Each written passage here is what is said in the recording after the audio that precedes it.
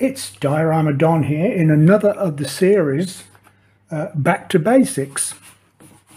So what we're going to do is corners of buildings, how to make a corner of a building. So we've got a corner here. This is 3mm cardboard, but it could just as easily be thin styrofoam or whatever material you're used to working with.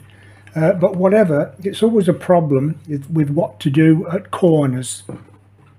So the one idea is to, with a piece of 2mm cardboard, and then just score halfway through the card, and then bend it like so, and that will cover that joint there, like that. But then you've got this you've still got this open gap down here, which then has still got to be filled. So what is possible sometimes, and if I can do it, is to cut a groove 45 degrees that way, and 45 degrees that way. Take that out and ease it over, and if you're lucky, yeah, that's okay, you can put that there, and that will block off the corner there like that, and there's no edge there to fill in. Can you see that? So that's one way of hiding a corner, hiding the joints of a corner. So that's all it is, just a 90-degree cutout that side, and then it will eventually bend to a 90-degree bend and sit over there. So there we go, there's one way. Another way, which is what I much prefer, is again 2mm card. 3mm is just a little, in 1/35 scale terms, is just a little bit too thick. 2mm is better.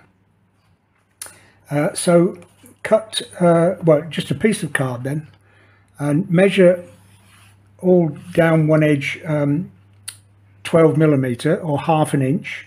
So ½ inch gap all the way along there, and then 9/16 or what is it, 14mm in from one edge, and then 3/8 or 10mm in from that edge. So 12mm that way, 14mm that way, and 8mm that way.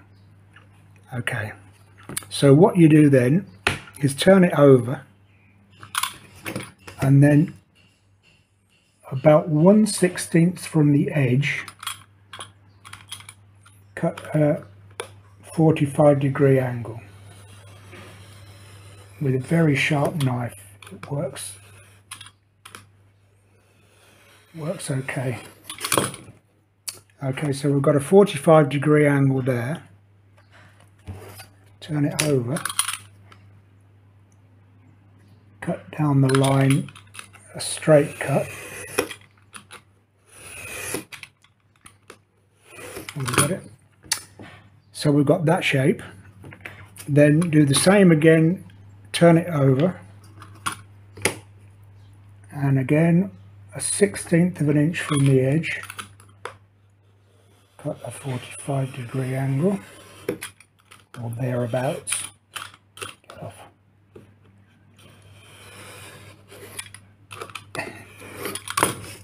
Like that again. Turn it back over and cut a straight cut on the 3/8 line, like that. So we've got 1/2 inch all the way down there on both pieces. One piece is 9/16, the other piece is 3/8. Yeah, that's the size you need, okay? And then just stick your knife on the pencil line and cut these off into individual pieces, like so. So what we've got then is a piece from the edge of the 45-degree angle, from there to the end is 1/2 inch, 9/16 in total, but 1/2 inch from there to there and 1/2 inch from there to there. So we've got a 1/2 inch square that will sit beyond there like that. So when we butt another piece up to it the other side, it will make a 90-degree angle.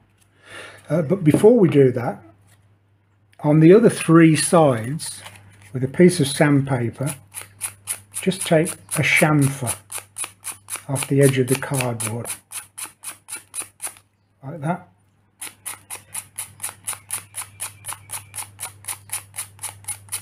Like that.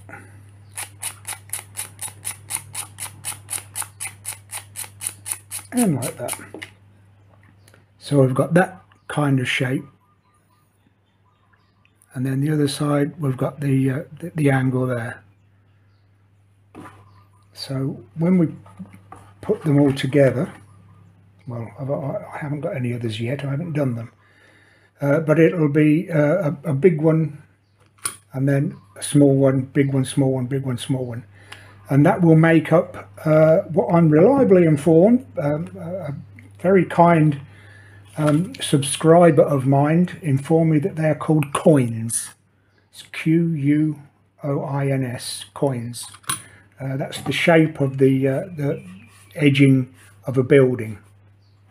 So I'll cut a few more out and stick them on, and I'll show you the end result.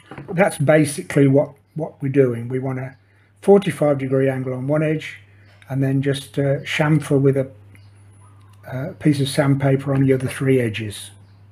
Okay, have we got that? Good. So I'll do that.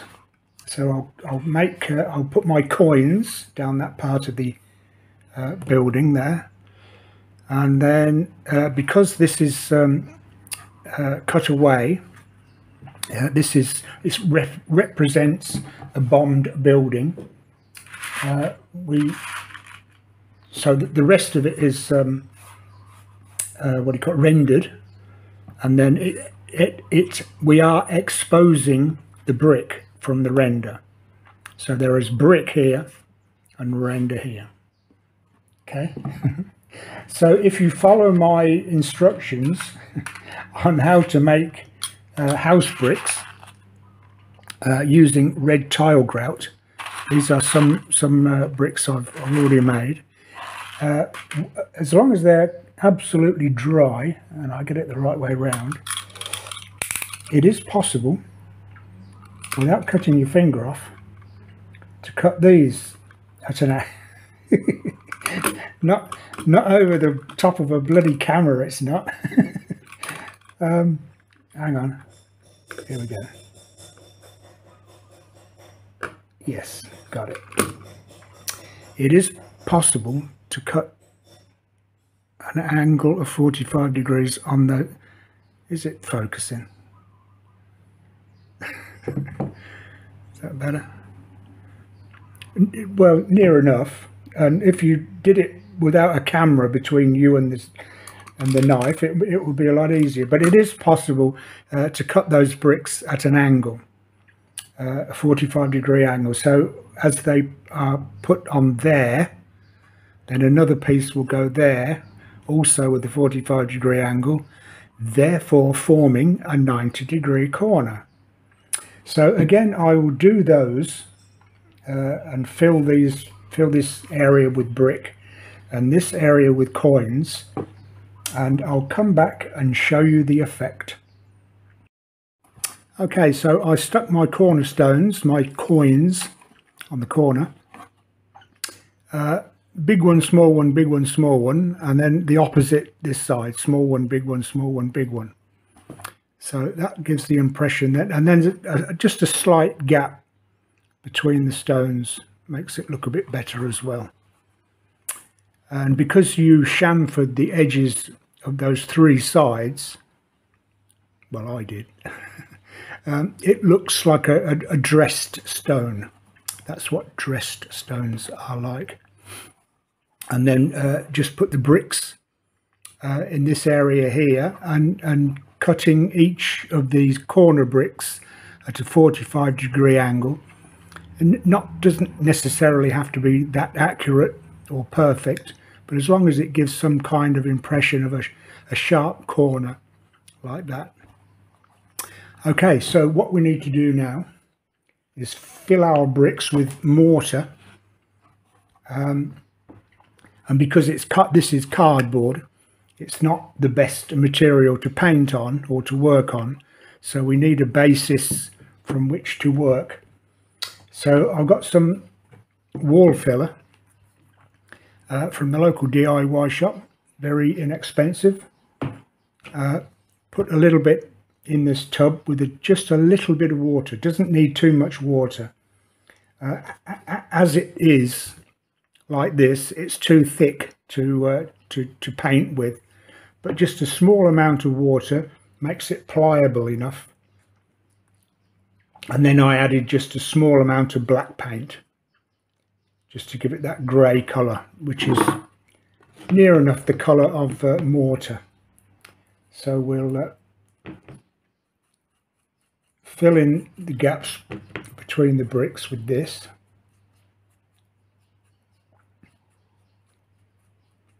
I've done this before in other videos, so you may have seen this all before.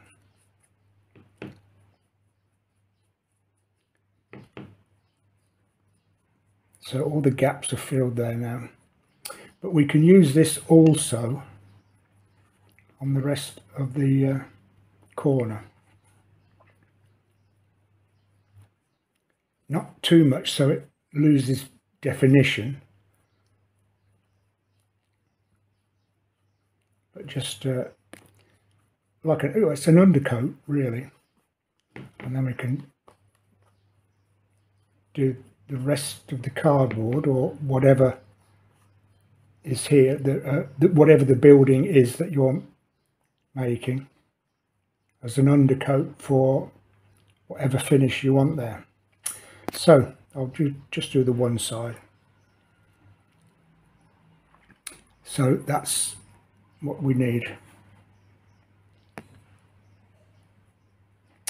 And I've forgotten to bring one in, but with the back of a washing up sponge, the rough side, you can dab on these stones to give it a mottled kind of look that you might find on a cornerstone, to give it that mottled look. Is that right? Mottled? Okay, what I need to do as well now is take off the excess on the bricks with the other side of the washing up sponge, and that'll be that. So I'll do that, I'll finish this off and let it dry, and then come back and we'll do the rest. So there we are, one corner finished. I left the coins the same colour, the grey colour that I did for the mortar for the bricks. I left those the same colour, and if you look very closely where you can just see that just before the filler dried, I just dabbed over with the back of a washing up sponge, the rough side, just to give it that rough look, which looks pretty good on those cornerstones. I just painted over with a red grout and a black wash over the top, and then just went over with a piece of sandpaper, really, that's all. And the bricks, just as that's how they came out. It's just what they ended up as. By the time I'd taken off the excess, I just left them as they were. There's no dry brushing, no painting. Anyway, that's a corner of a building. So, I mean, you could, like I say, put a folded piece of card all the way up, but I think this looks a little better. The bricks especially, when seeing the end of a brick, I mean, you just would not see that. So by cutting that 45-degree angle on all the end pieces, then it looks so much more professional. Okay, so that's how I do the corner of a building. I've just started my next project, so you are privy to the very next one. So I've just put the coins all the way up both sides, and there and there. Didn't take long, really. Just a little bit of patience and about 25 hours of your time. That's no, it only took me half an hour maybe. So it does make corners look so much better. Okay, there we are. Thank you very much for watching. I'd really like it if you subscribe to the channel. Click that like button, press the subscribe button, and you'll be notified when new videos come along. There are 55 odd, I think there's 55 videos now that I've done. So please press subscribe. This will be the next project, but I'll explain in the next video. So in the meantime, I'll just leave you with this thought. Happy modeling.